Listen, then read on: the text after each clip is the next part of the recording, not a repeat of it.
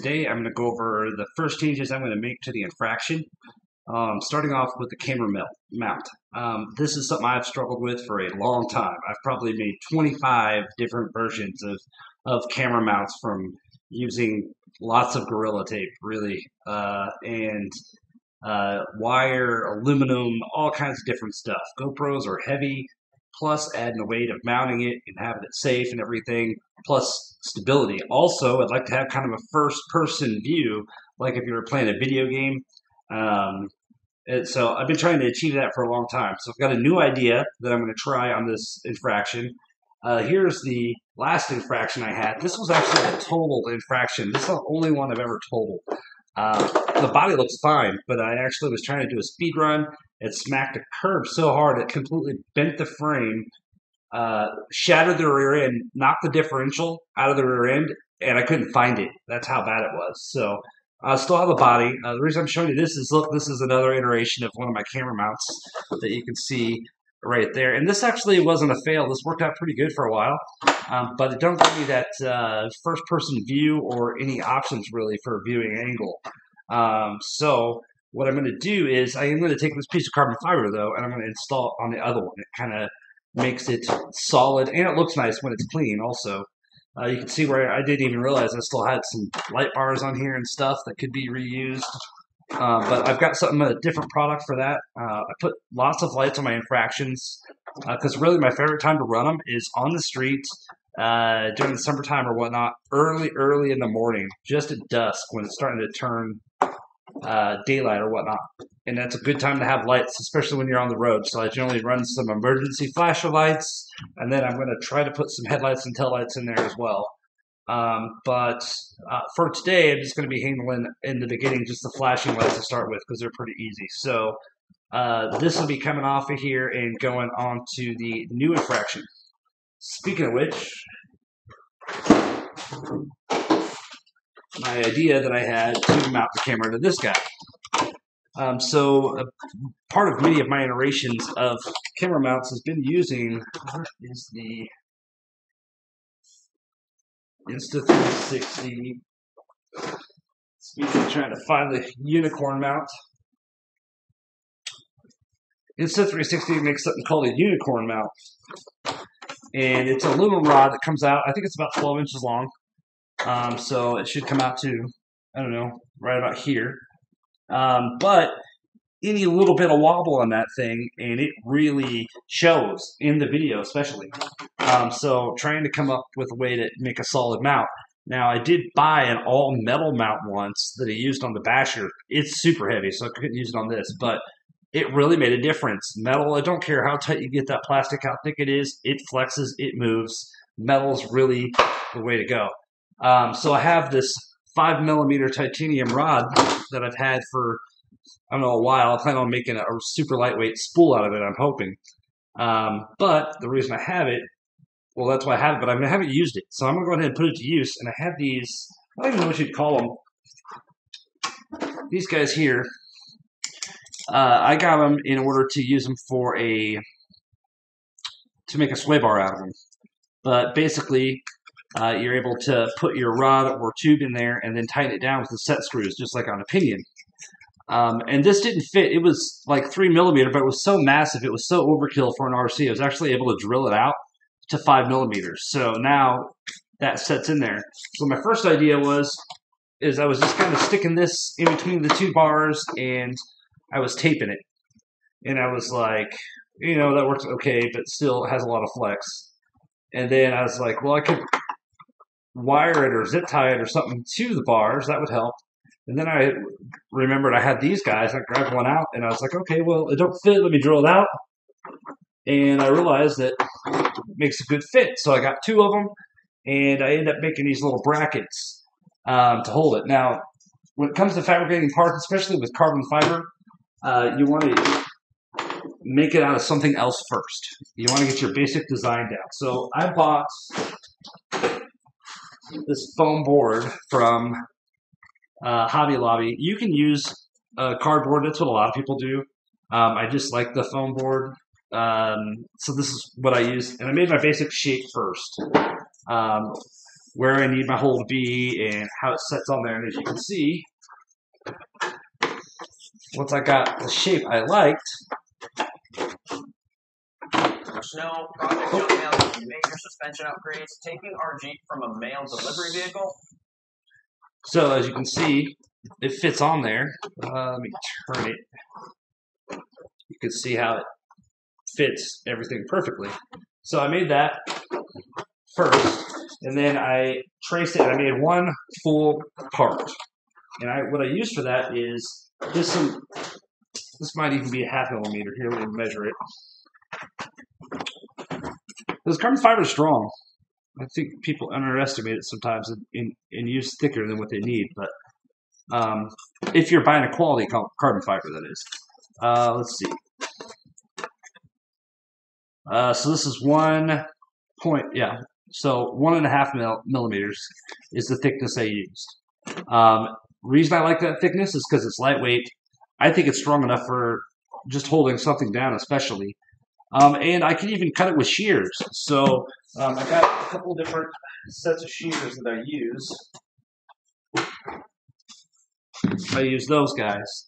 And it can get most of my cut done and pretty straight. And the deeper areas I can't get to, obviously, I will just use a Dremel. But I prefer these because they don't make no dust. There's no mess. Easy cleanup. But to get this stuff, there's a company called Composites. What is it? ProTech Composite, maybe? Where they sell their scrap. So you can buy like a 1/2 pound of scrap for $25. You don't get to pick what you get. ProTech Composites is what I think it is. You don't get to pick what you get. You can put it in the comments and kind of ask, and they do pretty good. So I like to buy a 1/2 pound of it at a time, and you get a whole bunch. You know, a whole bunch of veneer, which is actually pretty useful too. But you get some of this stuff, some thicker stuff, and I make a lot of parts. You'll notice on the channel, I make a lot of stuff out of this carbon fiber. This was a much bigger sheet, and I just keep cutting away and trying not to waste as much as I can. So next, I get my first completed part done, and once I'm completely happy with it, I cut myself out 3 more. And when you're doing that, you got to make sure that you're thinking of what side it's going to go on, and inside or outside, because this is a 4-piece thing. So we got a right and a left. So here's a right and a right. So when you're making them, you want the faces to touch each other. Whatever you want to stick out, the shiny side in this case, I wanted that to stick out. So the rough side have to go inside. And then the other 2 will do the same thing. I stuck all 4 of them together with 2-way tape. Once I had all 4 of them together, then I started shaping my part the rest of the way, drilling my holes, and getting everything ready. So I've already got 1 piece installed here. Let's see. Trying to figure out these camera angles, what works best for you guys. Let's see. Alt.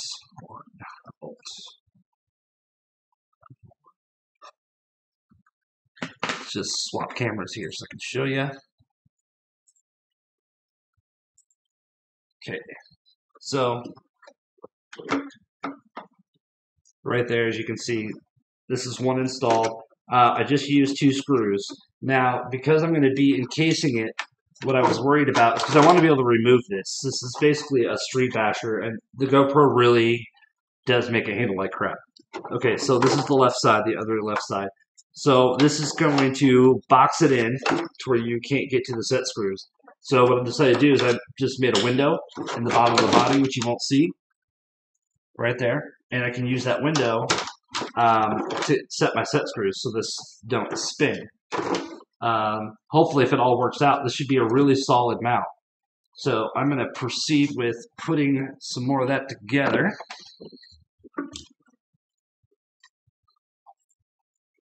Okay.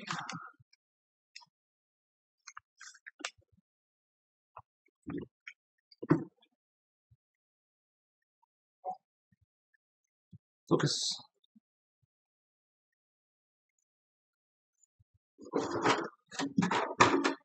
Okay, so transition back. Okay. So what I've decided with the channel is I'm going to start including more content. I was going through my cloud service, and I have something like 100 hours of unused footage. I have cars that have been on the channel that I made a bunch of videos for that never even made it to the channel. I had a low-C laser net that I made like 4 or 5 videos for, and it ended up getting stolen out of my truck. And so I never showed it to you guys. You guys never got to see it.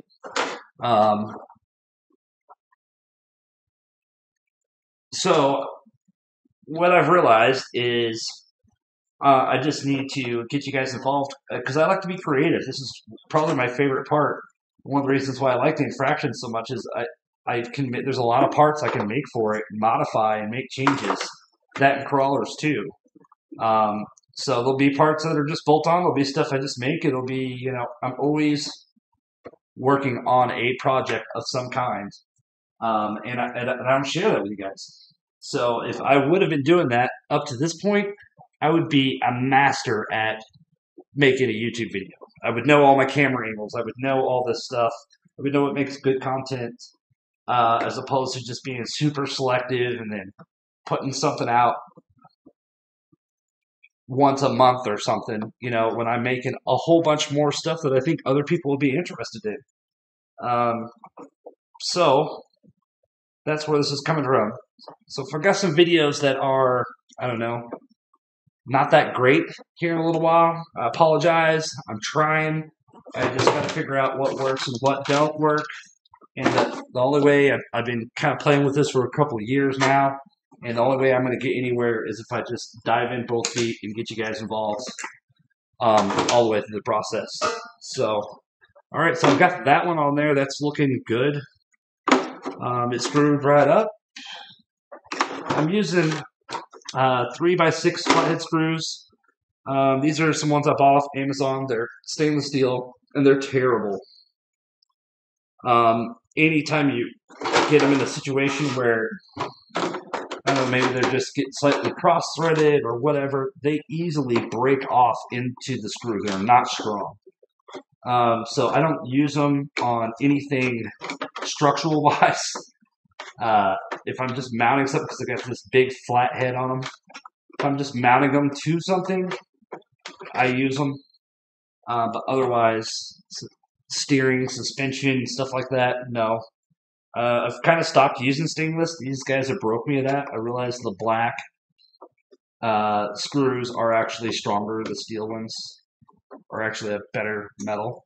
Okay. That's good.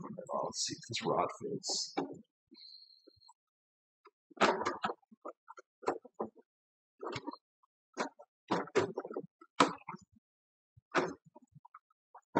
I don't know about you guys, but I use these things without a handle all the time. I don't know about anybody else. And I got a handle here. I try to remember to use it, but like in this case, it wouldn't fit. So best for me to just get it most of the way in and try to zip it in the rest of the way with the cordless. All right, so here we go. It's a tight fit. Oh, that is solid. That has no play. Okay, that's exactly what I'm looking for. Okay, let's see. Where is other plates?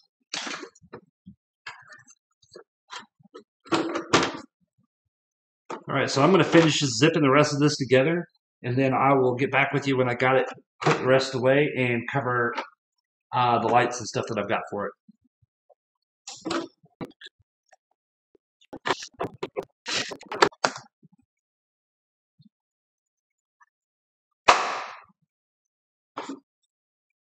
Okay, so I've got, sorry about that, lost my camera for a minute. Okay, so I've got the camera mount completely installed. And let me say, would I recommend this? Absolutely not. It is crazy heavy, but the end result's pretty nice. I got the carbon fiber plate off the old body here and got it installed to the bed. Let me show you how cool it looks, though. It looks awesome. So let me swap cameras here.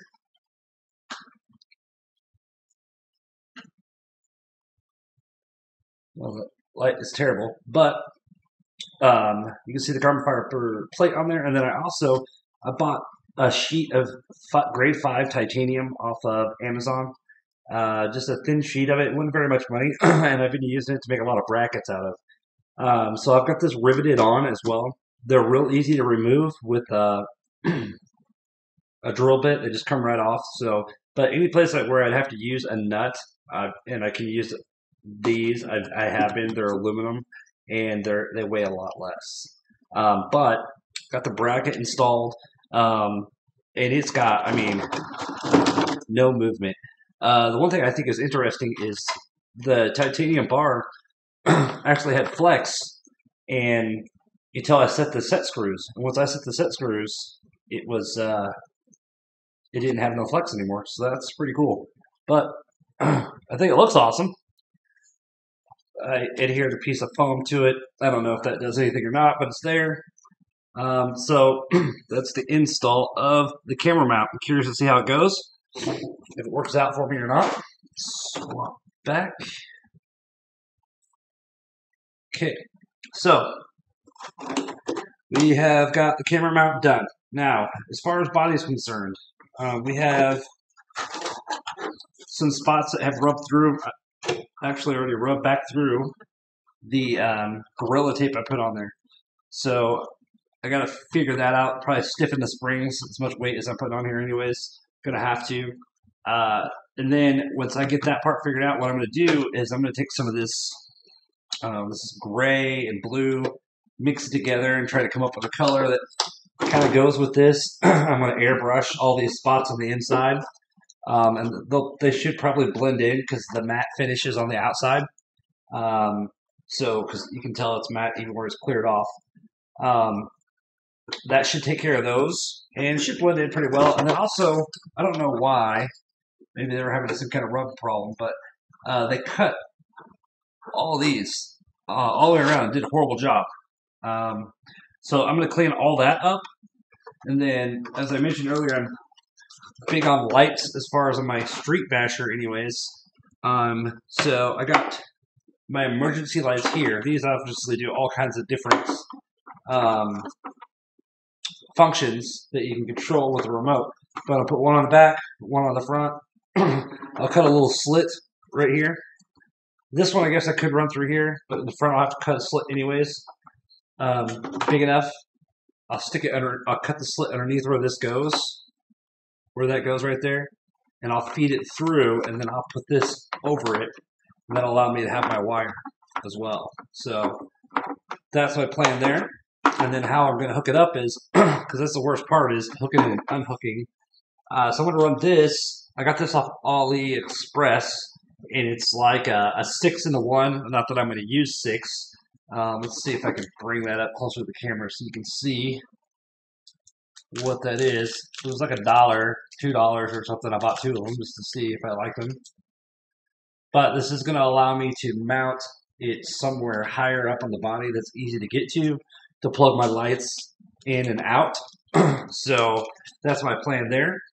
And then I've got these headlights that look crazy to me. I mean, they look awesome, insane. First RC headlights I've seen with a heat sink on it. So you can see the heat sink. But they got a stupid design that I don't understand why. I can't think of one reason in any part of RC where it makes sense. They have capable of 8.4 volts. They hooked you up with a balance port, which is a horrible way to wire. So you got your balance port.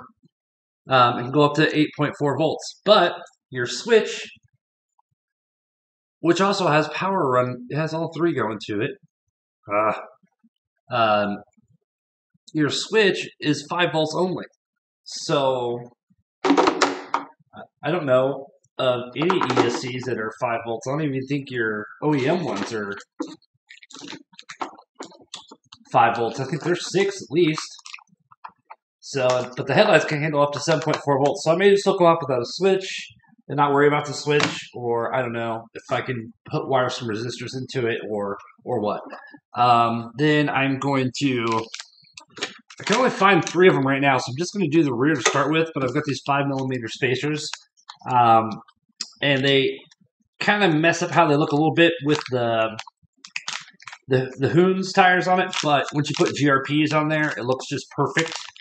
So I'll put those on, and what else do I got for it? Let's see. I'm going to take a stab at installing the voltage meter so I can see what the voltage is from the controller. And what else? Oh, and I have a Scorched RC. This guy ought to be fun. Scorched RC titanium skid plate, and it's basically just designed to create sparks. So be throwing sparks going down the road. That'll be pretty cool. Let's see. I think that's it for the video. If I run across anything interesting with the lighting or anything else, I'll share it with you guys. Otherwise, I think that's it for now. I'll be constantly doing stuff to this thing. I'll got to do fans and all kinds of other stuff.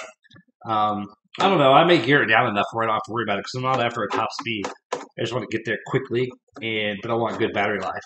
So I think my final gear ratio on this is probably going to be, cannot remember what the spur gear is from the factory, but probably it had a 16-tooth pinion gear on. I think I'll probably end up at 20 is probably where I'll end up. Oh, and also this is torn here and over here, so I'm not, right here. I'm not too sure how I'm going to handle that just yet. Oh, I guess I probably took it off the camera. I keep thinking of the little camera. So the front piece is torn. I'm not too sure I'm going to fix that, but I am. More carbon fiber I'm going to be using. Obviously, I use a lot of that. But on the body itself,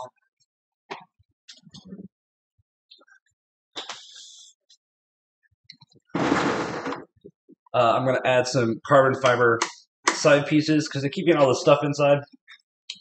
But what else I'm going to use for that, and you guys are going to probably laugh at me over this next thing,